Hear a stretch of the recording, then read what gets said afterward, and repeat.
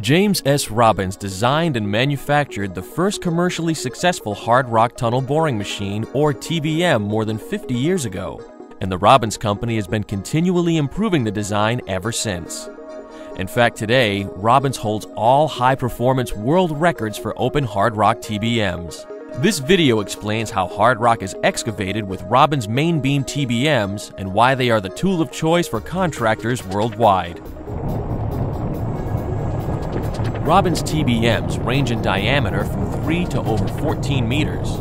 The front of the tunnel boring machine consists of a rotating cutter head in which disc cutters are mounted. The cutter head is supported by a main bearing.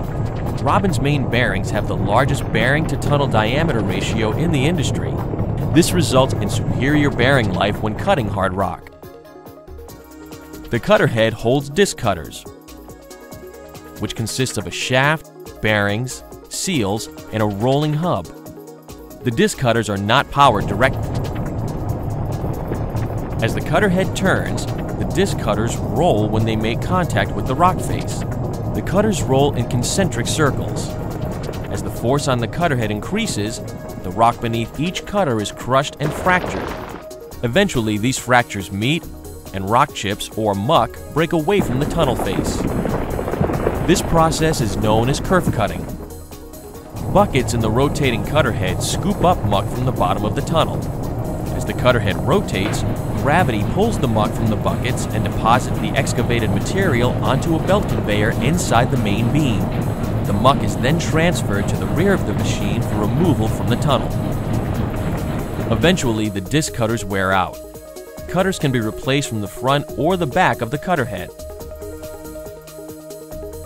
The Robbins TBM offers unique cutter head efficiency. Hard rock cutter heads can vibrate intensely during operation. The Robbins TBM provides hydraulic bracing which expand radially to significantly reduce vibration and disc cutter wear.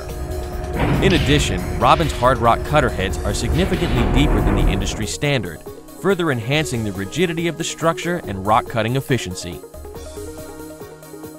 The force which thrusts the cutter head into the rock face is provided by multiple propel cylinders which are mounted to gripper shoes. The gripper shoes are firmly anchored in place by gripper cylinders, which push the shoes outward against the tunnel wall with tremendous force. The gripper shoes provide the reactions base for the propel cylinders. A TBM boring stroke is completed when the propel cylinders are fully extended. At this point, the TBM must be regripped. To do so, the cutter heads must stop rotating. Then, rear legs are lowered to support the machine's weight so that the gripper shoes can be retracted from the tunnel wall and pulled inward. The propel cylinders are then retracted, which advances the gripper carriers and shoes. The gripper cylinders extend the shoes outward, once again anchoring them against the tunnel wall. Finally, the rear legs are retracted and boring can resume. The floating gripper system created by Robbins using a sliding trunnion mount allows the TBM to be continuously steered while boring. This superior system allows for precision steering adjustments and results in a more accurate alignment and a smoother tunnel face. Proper support of the rock as the TBM advances is critical to the safe construction of a tunnel heading. Robbins provides a variety of mechanized devices to assist in rapid, comprehensive ground support. Rock bolting is quickly and safely achieved by the use of Robbins custom-designed drill fixtures. Drilling takes place primarily under the protective canopy of the shield fingers, supported by previously installed bolts. A wire mesh erector provides for quick placement of large panels of welded wire fabric. A ring beam erector assembles, correctly positions, and expands a multi-piece ring beam, all within the protection of the shield finger.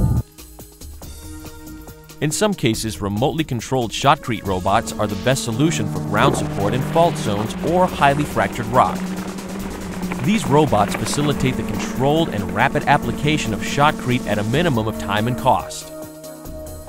Probe drilling can detect the ground conditions ahead of the TBM, such as fault zones or water. Probe drilling is typically performed to distances of 30 to 60 meters ahead of the machine. If weak ground is found, it can be pre-grouted to increase ground stability. Robbins TBMs can be designed with some or all of these ground support components to optimize boring in a variety of ground conditions. In all cases, Robbins TBMs maintain the highest quality standards in the industry, resulting in rugged machines that create the longest tunnels in the hardest rock. Robbins, the most trusted name in tunneling.